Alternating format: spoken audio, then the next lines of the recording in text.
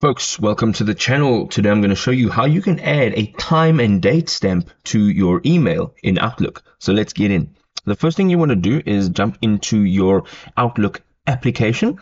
And once you're in here, this is what it looks like. And you're going to go up to the top left-hand side and you're going to tap on New Email. Now, once you have selected which account it's coming from and who it's going to and a subject, you can now click in the body section of your email, and we're going to go up to the top of this page. You will see that there is a menu and you're going to look for insert.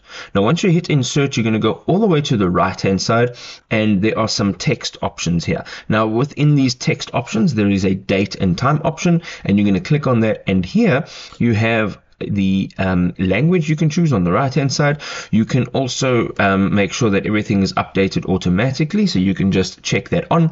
You can also set this as a default so that it is in every single email, or you can just do it per one email. You can now check all of the different formats that the date and time is in, and you can now select the one of your choice and tap on OK. It'll now be inserted wherever your cursor is.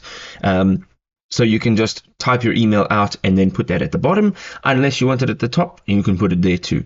If this was helpful, drop us a like. We will see you next time. Cheers.